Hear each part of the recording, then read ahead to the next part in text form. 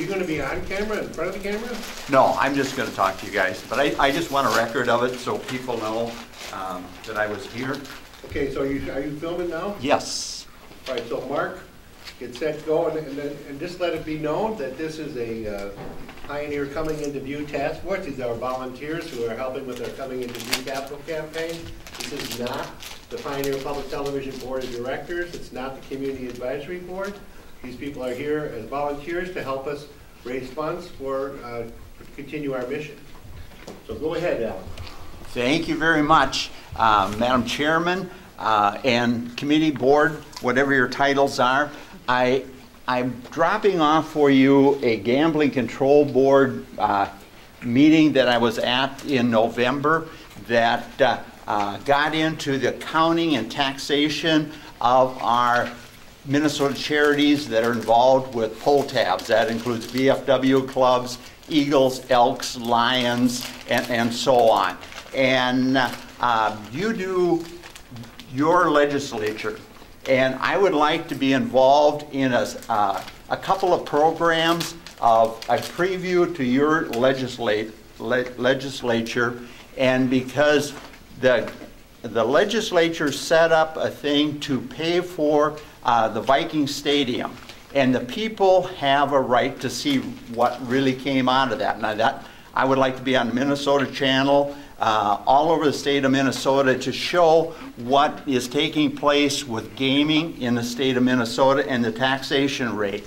And some of you got a sheet in front of you that shows that the net profits for gambling in fiscal 2018 in the state of Minnesota for these charities, these nonprofit charities, was $157.5 million, $157 million. And the charities themselves, of their profit, they were only able to keep 70 million of it.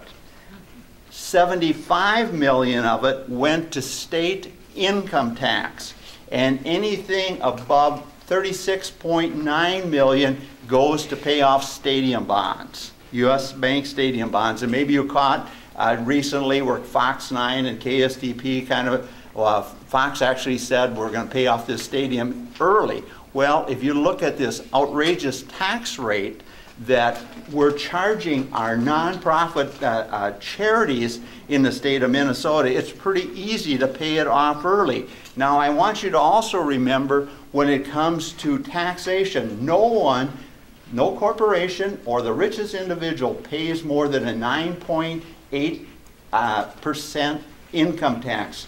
This is over a 50% income tax and fees to our local charities.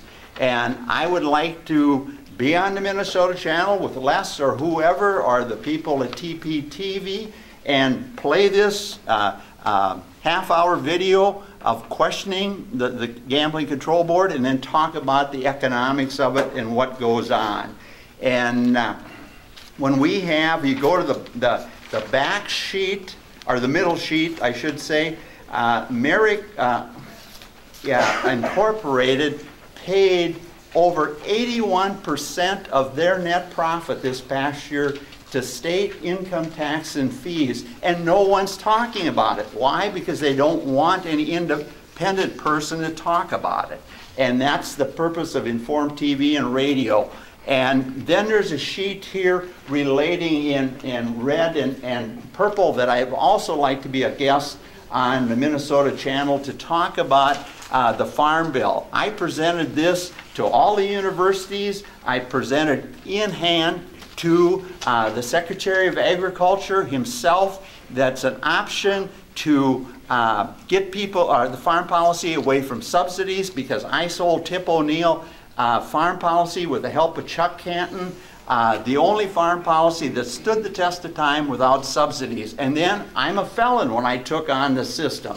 And I would like to talk about what a felon faces in life in general, as well as trying to get a TV network going so common people are informed. And that's what I'm here today for. I left you this DVD. I left you information. I want to be on the Minnesota channel because that's what is there, to serve the public, and the public needs to be informed.